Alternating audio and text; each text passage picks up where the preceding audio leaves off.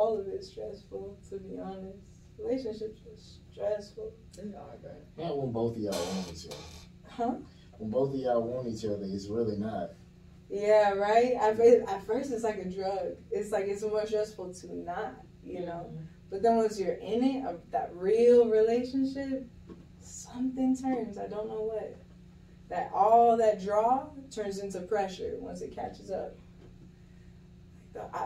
Recently, I just got out of a relationship that, like, I actually felt. I actually had deep feelings for it.